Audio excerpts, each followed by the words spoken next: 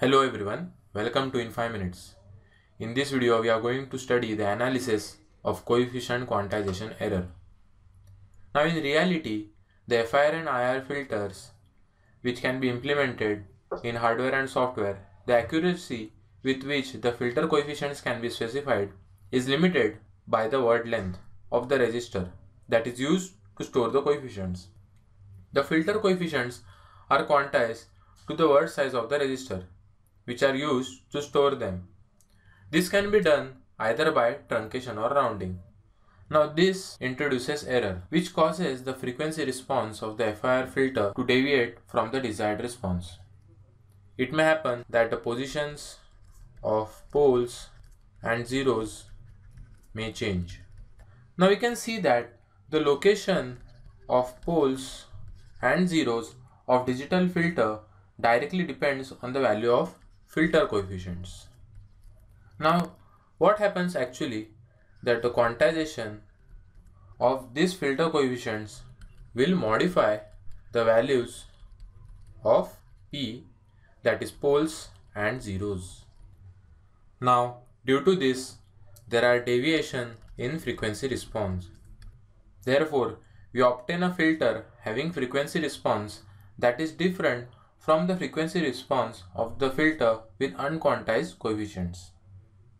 Now the sensitivity of the filter frequency response characteristics to quantization of filter coefficients can be minimized by realizing the filter having a large number of poles and zeros. Now this will lead to parallel form or cascade form, in which the basic building blocks are first order and second order sections. It is possible to prove that the coefficient quantization has less effect in cascade realization when compared to parallel formation. Now let us see the coefficient quantization errors in IIR digital filter.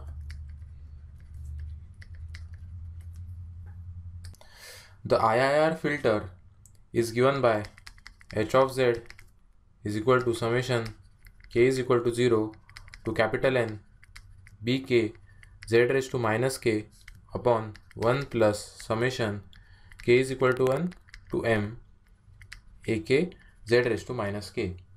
Now when the coefficients are quantized to finite number of bits, the transfer function is given by h of z to q number of bits summation k is equal to 0 to n bk q z raised to minus q upon 1 plus summation k is equal to 1 to m ak q z raised to minus k.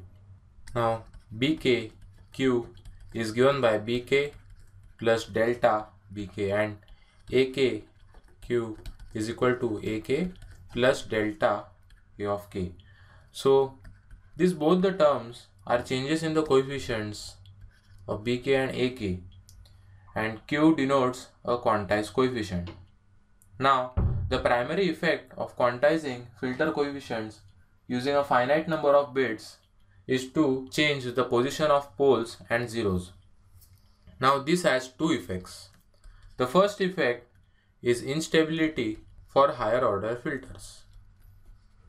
The second effect is change in desired frequency response. These are the coefficient quantization errors. Thank you.